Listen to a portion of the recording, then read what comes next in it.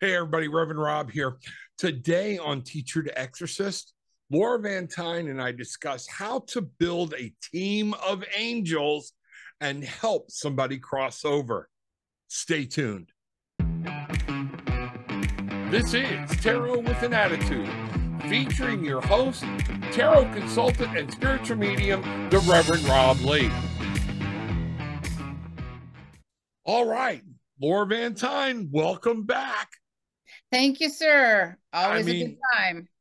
Yeah, this is amazing. Battle with the Dark Side, my journey from teacher to exorcist.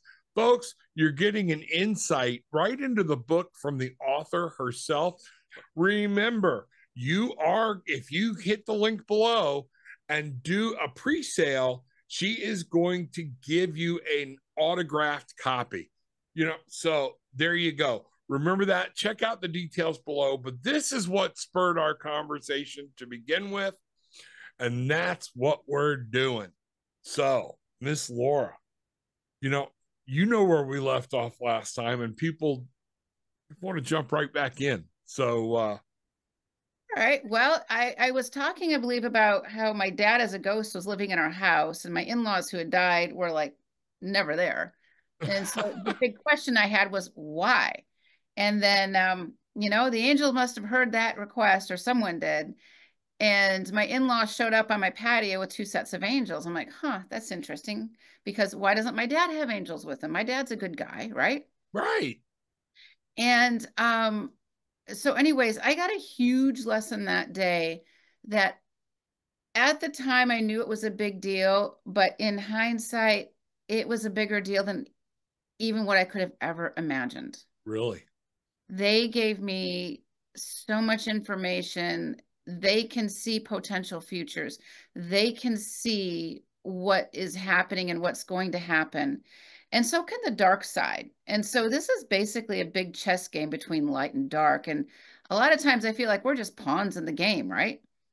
So, but what can we do to take ourselves out of that situation? And the key, honestly, is angels, because everybody has access to angels. Okay. Angels are here to serve humanity, and they are here to assist us, but they have to abide by spiritual law. And I think we touched on that last time. We did just a little bit. Yep. And so by spiritual law, it means that an angel can't force another person to do something so that I get my own way, Okay. right? Because we all have free will. What they can do is they can help guide my words, they can help me make decisions, they can protect me. That's what they can do. And while it sounds like it may not be a lot, it is substantial. Here's the other key. The more we ask for their help, the more we connect to God's source energy, the more we grow our spiritual teams. It's Okay. literally that simple. This is not a rocket science kind of project. It's that simple. I'm requesting a team of angels to be with my child on, his first day of school, to help him feel safe and secure, to help him, make good choices, that kinds of thing. So now let me ask you something on that, because that's like manifesting or whatnot, and everybody's taken that manifesting thing and just turned it into trash. Yeah. When you say these affirmations or things like that of I am requesting it, it's not like saying grace for the 500th time of a rhyme or a poem. Am I right in saying you need to mean it? You need to Yes. picture it. You need to see it happening so it is real. Am I In making your any mind's sense eye, here? right? Yeah, Yeah, in your mind. okay. And you can feel it too. So not, okay, everybody has different levels of psychic abilities. Everybody is psychic. We have to understand everyone is psychic, And some people are psycho, but well, never mind. right? I'm sorry. And we don't want those people to be psychic either. Yeah, exactly. Um, so in psychic ability, the themes and variations of it just vary vastly. And Okay. psychic ability is karmically earned. What have we earned through our deeds and our actions? Now, it doesn't mean we're here to live a perfect life, because there'd be no point in that. We're here to learn. There's no learning in perfection.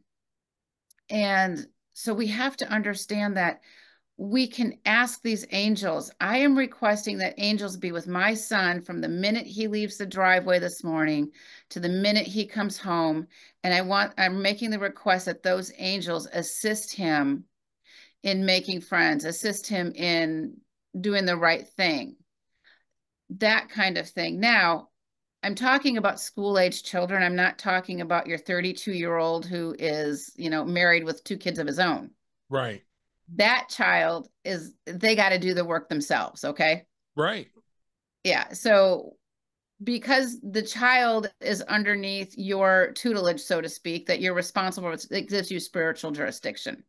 You Well, can this also, would kind of fall under what I know a lot of the Christians or whatnot, religious, however you want to say it, accountability, the age of accountability. When they come right. and the universe and everything looks on them of, okay, you have the power to make the right decisions or live your own life. And that comes at different ages for different people. But is that kind of what you're talking about? Where I can ask my angels to guard my 40-year-old son, okay? But it's still going to be incumbent on him to make the correct decisions and do what needs to be done. Yes, Okay. absolutely. All right. And I'm going to circle back to that comment because while we're preparing for the show, I'm thinking I talk about angels a lot, but what are some angel stories that I've never shared before? And this one that I'm about to share, honestly, I completely forgot about it until I started going into my notes from years Okay. ago. And so, anyways, we'll come back to that one in a second here Okay. because it's such a profound story about the help angels can provide. And so I'm back in my dining room with basically this group of angels and dead people, right? Right. And I'm like, wow, man, talk about a round table. So, anyways, literally they sat me down and the angels are telling me angels are an important aspect of humanity. They're here to assist us, but you have Okay. to ask. They can All only, right. they're saying that we can only work with you within the confines of spiritual law. And back then I'm like, spiritual law, what does that really mean? Okay. I didn't know what Who's it was. which spiritual law? I Yeah. mean, and basically spiritual law is think of the concept as above, so below. Okay. I don't have the right to walk into your home and take your TV and leave, right? Correct. Okay. Think of it that way. It's just a logic Okay. trail. So All I right. can't ask the angels to do certain things that violate you or your free will. So if we look at it from that lens, it makes it a little bit easier to understand because there's all these books on spiritual law that are just like really lofty and like, I don't know, Yeah. long-winded stuff. Let's just get to the bullet points. You and I are talking Yeah. about bullet points. Yeah. Um, Don't stick your finger in the light socket. I don't even know how electrical exactly. works. Yeah, don't lick the light socket. So they come in and they're like, we have messages for you. And the first message they said was, love never dies. Love transcends dimensions. This Okay. came out of their mouths. Now, we have to understand that when a loved one dies, the love that I have between me and my dad doesn't go away. It just changes dimensions. I'm not disconnected from my dad. We are multidimensional beings. In the physical realm, I'm disconnected from my dad to a certain degree. I can Okay. no longer have him over for dinner, right? Right. But that love, that connection between us doesn't go away. Christ talks about life everlasting, right? Right. Not death everlasting. That would be like a downer. Okay. Um, so sorry. That's all right. I love My, it. my guides are always rolling their eyes at me. I'm not kidding. I hear you. And you know what's funny is I said the same thing. My dad would have complete conniption fits because I would make jokes and about Jesus, about different things, spiritual. And he's like, you have no idea. I said, you know what? I find it hard to believe that Jesus walked the earth for 33 years and never passed gas. There you never, go. as a human, didn't be, I said, he didn't want, like, Thomas, woo, bro, Right. tell a joke, laugh, laugh at somebody falling over, you know. So I'm with you. I'm with you right there. There are so many times I know my angel's like going, oh Christ, here he goes again. Christ, yeah. Yeah. But I also feel like Jesus up there going, hey Dad, watch this. Right. Right. Look, Ma, no hands. No. um, but in all seriousness, when you're dealing with such heavy darknesses that I always deal with, like I Yeah. hear stuff that make the angels weep on a daily basis. And you do deal with some heavy stuff. I So deal with, like, when I have a client who is a victim of satanic ritual abuse, that's not right. yeah. I mean, that's heavy stuff. And you have to have the levity and the brevity to like move on with your life. So if I'm dealing with somebody who is a satanic ritual abuse victim and my next client has something else and da da da da, and then I have to go eat dinner with my family, it's like, whew, man, right? Um, I have to like shake it off. Right. So, and I call that detached compassion. So I have to like stop. I can feel for the person, but I can't go over the waterfall with the person because then I'm no good to them. Correct. It's no different than a first responder going up to a gruesome accident and just start standing there crying all the time, right? Right. That's not helping the victim. Right. Not So, at all. yeah, and so I remember I'm sidetracking a little bit. I remember one time with one of my kids. I'm driving down the freeway and we just like come to a screeching halt in the San Diego freeway. And I look over to my left and I'm like, huh. And my daughter says, wow, Mom, a real live dead person. I've never seen one of those before. Wow, there's a waker when Right? when your daughter starts going, I see dead people, you know. Right. But that was a real live one. Yeah. We did help that soul cross over. It was a motorcycle accident. And, Oh, and yeah, yeah. So, anyways, back to these angel messages. I'm sitting in my dining room with them, and they all of a sudden get really serious and really heavy. And this is an exact quote because I'm like, oh God, I got to write this down because I don't even know what this means. This is like a big deal to me then. And it still is. The world is getting darker every day, and we angels need your service. We need you and humanity to start requesting angelic help.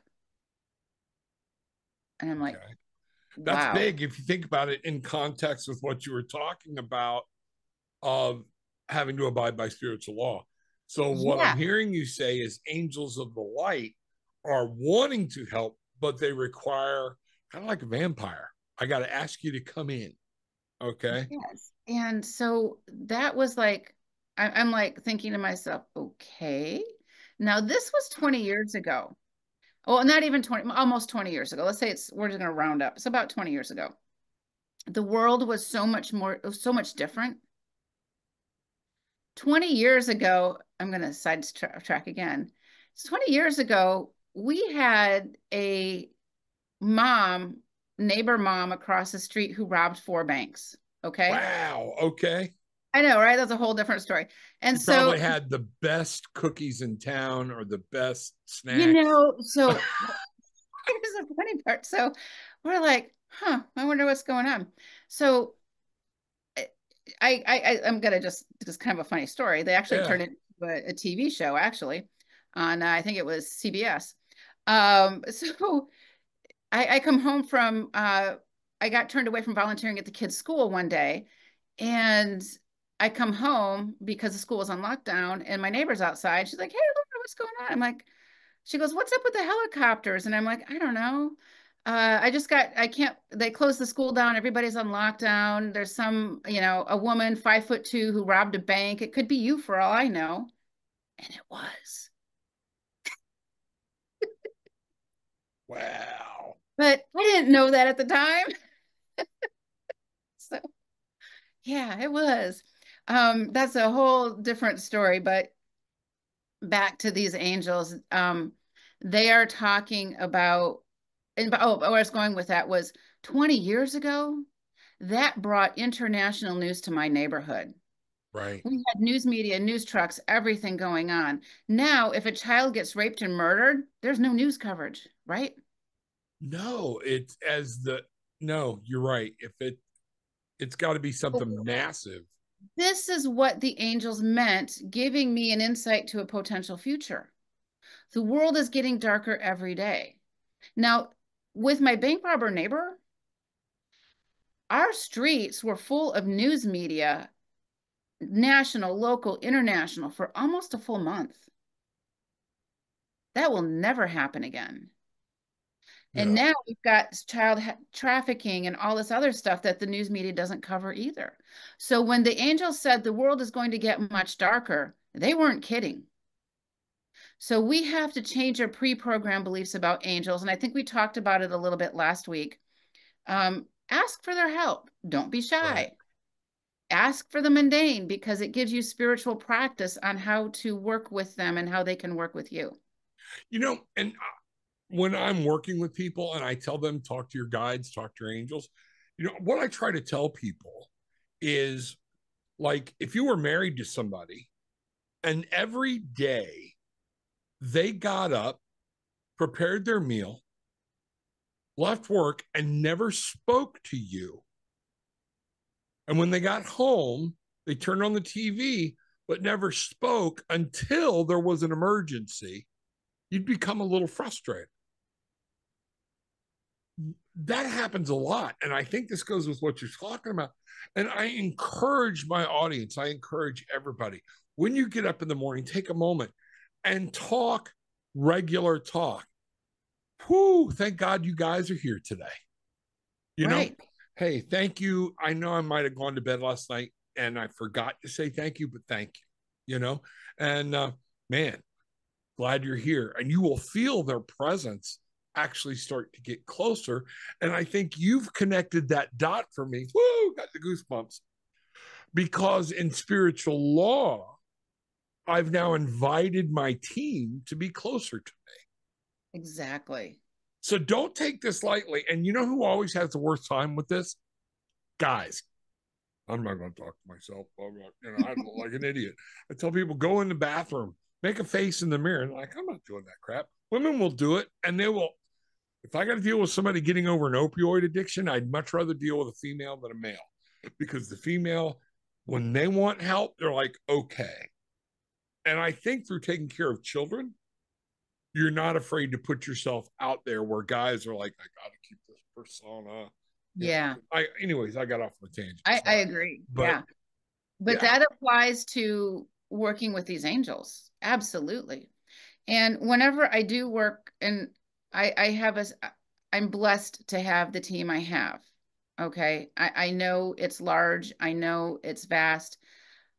And I'm grateful. But every time I work with somebody, I always send them my love and blessings and gratitude for the assistance that they gave me because I can't do this work without them. The same thing for every other person. You can't do your work. You can't do your stuff without their assistance.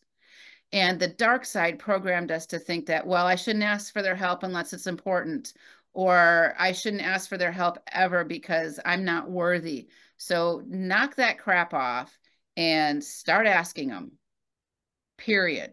Now, here's another angel message that they said. They said, you're laughing.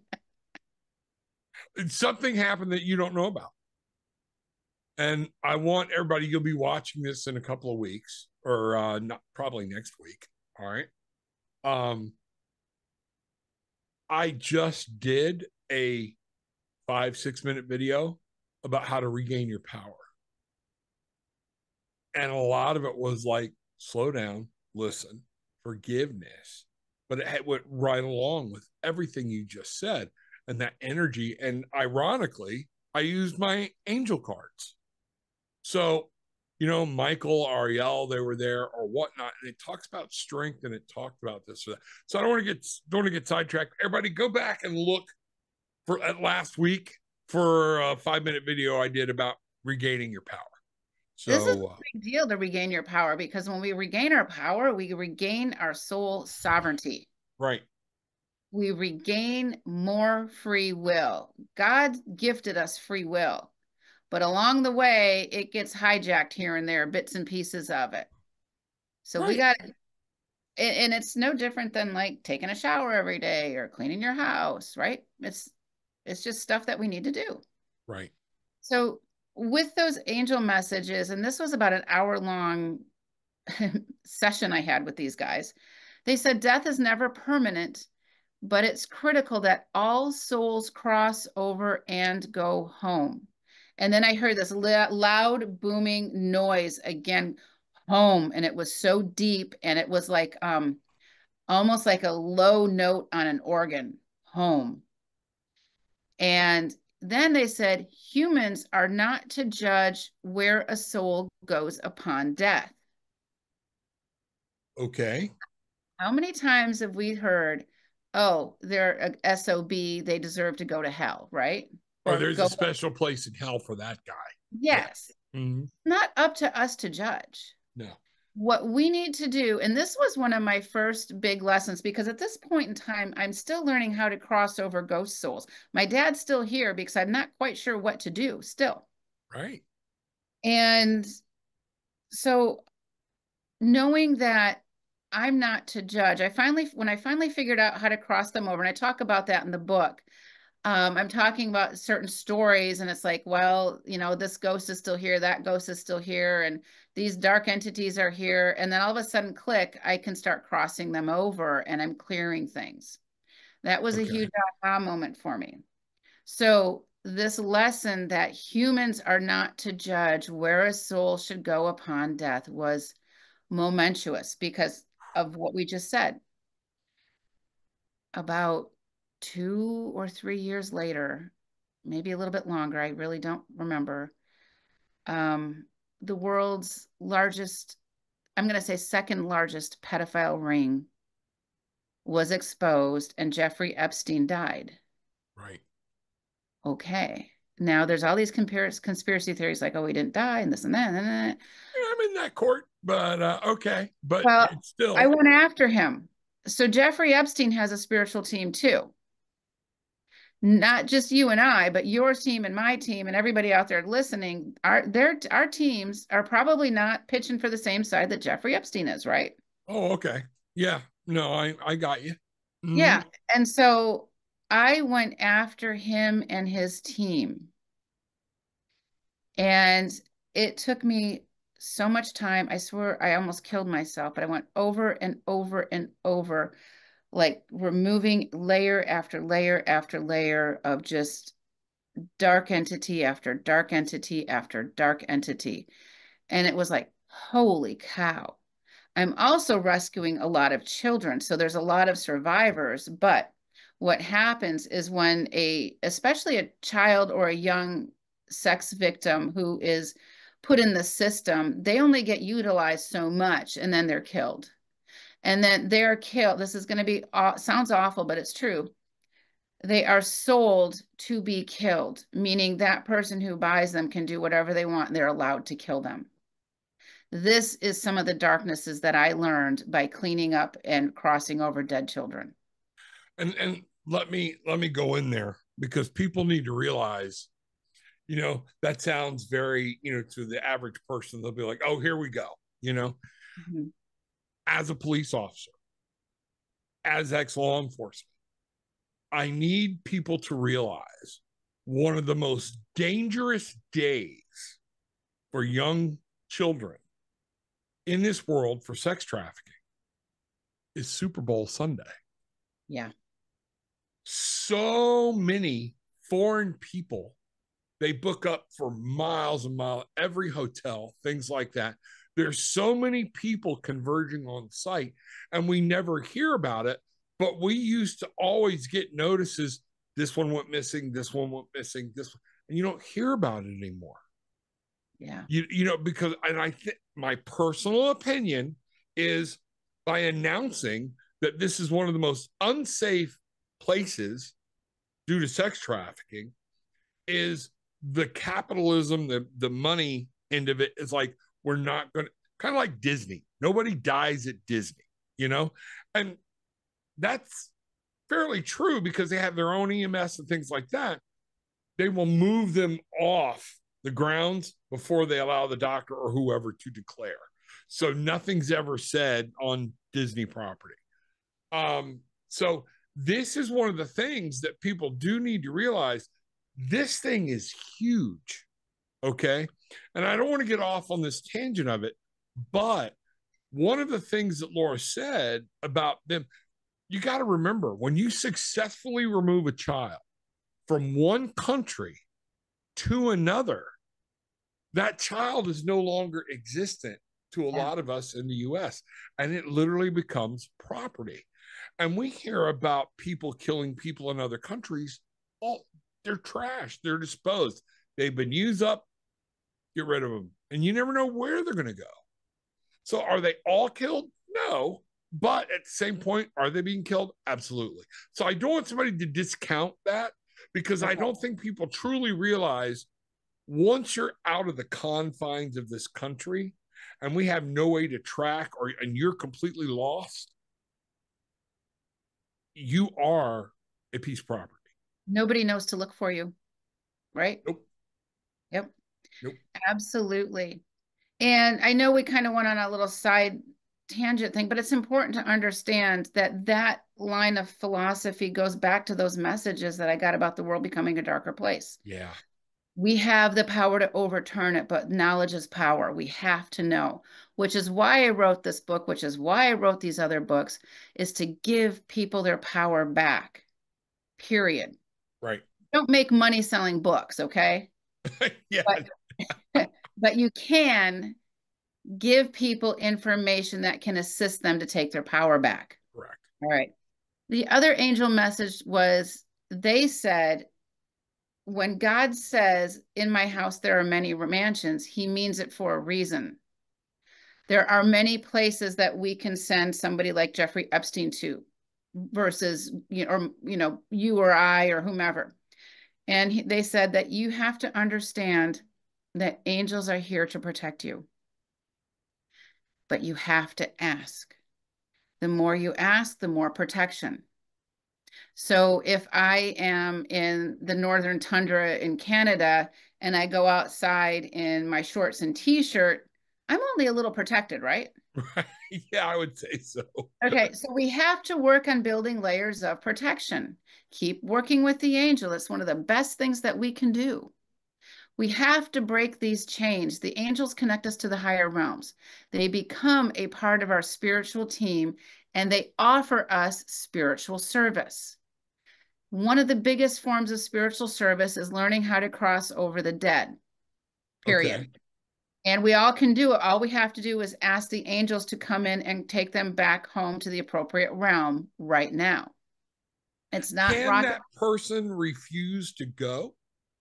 Yes. However, they are no longer in a physical body, and they no longer have the karmic, I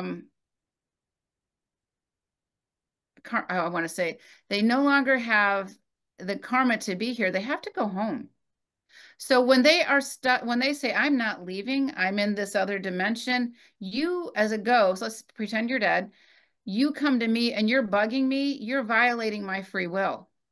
Okay. Whether I want you to come to me or not, the purpose of your death was so I can learn how to live life without you. The purpose of your death is to go home so that you can be of higher service. Ghost energy is very low frequency. People who have had haunted homes know that everything breaks in a haunted home. The plumbing, the electric, the cars, the this, the that. You're always replacing stuff. Why? Because ghost energy is low energy, and it will come and start breaking stuff. And then it also attracts the rats of the unseen world, those dark entities and demons. Okay. So we need to cross them over. So And there's a let me ask you a question, because you just gave me food for thought, as you always do. Um, so when I'm talking to somebody and they're like, my dad is here to protect me, he will never leave me. Can a ghost actually offer protection? not really. Okay. That's kind of where I thought we were going. Not really. Woo, gonna be a lot of You pissed know off what? people out there. My, Yeah. I got a bat caca scary story for next time. Okay. Um, we're gonna talk about that. Okay. I'm gonna take a little bit of note. Where my dad was soul napped right in front of my Okay. eyes, right in front of my eyes. So that's kind of a little teaser for next time. But I want to share a story. We talked about spiritual jurisdiction, right? Yeah. So as I'm kind of preparing for the show, I'm thinking, what is an angel story I haven't shared? And I'm kind of going through my notes, and I think I mentioned this. I don't remember if I mentioned it on air or off air, but I like, oh my gosh, I completely forgot about this story. And it was such a profound story. So I have somebody reach out to me Mm-hmm. I love on a social stories. media place that says, can you help me? I'm terrified for my son and his platoon. Okay. And I said, I don't know. Let's have a conversation. So, I gave him my number. We started talking. His son and it was a small part of the platoon or small part of his team were in, I want to say it was Afghanistan, and they were about ready to remove some hostages from the Taliban. Right. He says, can you protect them? He says, I feel like they're going to get ambushed. And so I thought about it. I listened and I said, here's what we're going to do. My tax dollars pay for this military service, right? Right. These guys, and I truly believed it. I don't think all military operations are above board on any side of the fence, okay? Right. But these guys are good guys. These guys are SEALs, basically. SEALs or Marines, or I can't really remember. And he was right. They were going to get ambushed because my team is showing me they will get ambushed. And so I created this huge cloak of angels and I gave them the instructions to remove bullets coming their way. And I didn't know if it worked. So a few days later, when the mission was over, I get this um, call Is from the that the picture you sent? picture. So go ahead and pull up the picture. Okay. So I get this call from the dad, and he says, "You're not going to believe this. My kid was shot, and the bullet missed him. It burned his skin." Wow. That can be the power of angels. Okay. This also told me that the higher realms knew that this mission was for the greater good of humanity. Okay. So if I were on the Taliban side of things, would the angels have helped them like this? I don't think so. Okay. Because we know a lot about this, and I don't want to be too judgy, but No, I hear you. um, there's a lot of cruelty and cognitive dissonance that goes along with what these terrorists do. And so this guy ended up getting grazed by a bullet. Nobody was harmed in this rescue mission, and it was a success. So that kind of goes back to, I don't want people to get confused. And I think I need to say this to get it right in my head. Earlier we said we can't have basically an angel, we can't order an angel to interfere with another adult. It's up to that person. Right. But in this situation, two things could have happened. That person could also be in that God keep me safe mode, Mm-hmm. you know, and you didn't ask them to do anything to or with that person. You asked them to move inanimate objects out of the way. So, therefore, their involvement did not violate spiritual law. It didn't. And also, as a taxpayer, I'm funding that mission, Okay. which does give me spiritual jurisdiction. As Okay. a taxpayer, I can clear my kid's school of dark entities Okay. because I'm affording for that building to exist by my tax dollars. You have a vested interest in, yeah. Yes. Okay. Now, can Gotcha. I do this to a school in South America? No. but my taxpayer dollars do give me some spiritual jurisdiction to help this. And if my kid is in that school at the same time, right? Gotcha.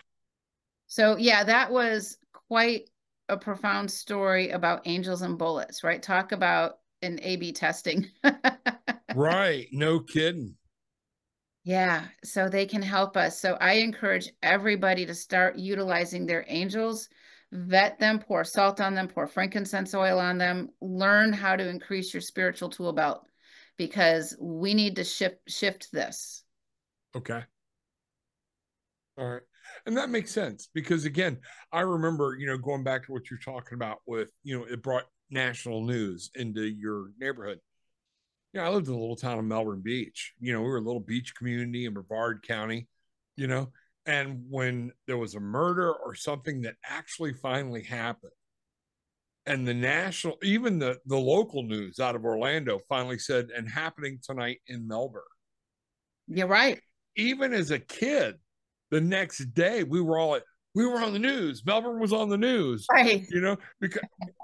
because a lot of us did grow up in that bubble because of the way society was back then. And now there are correspondents assigned to almost every municipality. You've got this district, you've got that district, because it's going on everywhere. So, yeah, I'm in full agreement with you that things are, darkness is happening. It doesn't mean, even the Bible talks about when Armageddon, things are going to get, but the Bible says things are going to get better before they get worse. Okay. But at the end, all is good. Okay. Now, I know I just gave a whole beyond Reader's Digest version of the tribulation, the apocalypse, blah, blah, blah, blah, blah. But one of the things to remember is yes, but you can summon light around you, and you don't have to live within that darkness unless you choose to. And I think we talked about that last time about people choosing to stay in that dark negativity because that's become their sole focus. And we can shift it. If I feel like I'm living in a dark, negative space, I have to work to get out of it. And that's okay. It's always doable. Right. Always doable. Absolutely. So next week, you said you got another story for us. We're No, going to I do. continue on with the Laura Van Tyne. So about the time I have my 80th birthday, we'll be able to, you know, end the story or whatnot. Because I know people are wanting to hear, okay, we're hearing all this stuff that's going on, but they want to progress the story. Hang in there with us, folks, because we're going to talk about things that come up that people need to hear. And this is one of those things that Laura and I do when we talk. It's kind of like, wow. So Absolutely. And the stories that I'm sharing actually today and even next week are not necessarily in the book. So this is an addition to what's in the book. na, na, na. Oh, there you go. Yeah. Absolutely, absolutely. Laura, it's great. Can you give us a hint of what you're going to talk about next week with the story? Even just like Oh, my dad died. He didn't cross over right away, and he was trying to protect us, but it didn't go well. ooh, okay. Wow. And it All was right, one of everybody. the most terrifying moments of my life. Wow. Okay. So, everybody, next week, all right, you better be here. I know I Very will. good. Okay. So, and again, I want to do this one more time. Battle with the Dark Side, My Journey from Teacher to Exorcist by my friend and the lovely Miss Laura Van Tyne. You know, you can find a lot of the stuff. There's stuff she's talking about here that's not in the book. She just said that, but there are stories that she's going to talk about that are in this book and be able to get to the other side. So, the other thing I'd like for you to do, get the book, do the pre-sales. But if you have questions, something you want clarification on, or just, hey, what happened in this situation? Put them in the comments. We'll check them out. I keep looking. I'm not the best at responding. I'm getting better. Okay. And some of you will know I did respond to your comments and at least say thank you. But I'd like to have the questions so we know what y'all want to hear. Okay. And it also gives us guidance in helping people prepare. So, there we are. Miss Laura, anything before we go? No, thank you. Thank you for this opportunity. And I want to thank everybody who's listening, because I know we have so many options of what we get to do with our time. So I appreciate everybody listening. Absolutely. And with all that being said, the lovely Miss Laura Van Tyne, myself, take what you want, leave what you don't, but leave having experienced a little peace, love, and light. Bangarang! This is Tarot with an Attitude, featuring your host, tarot consultant, and spiritual medium, the Reverend Rob Lee.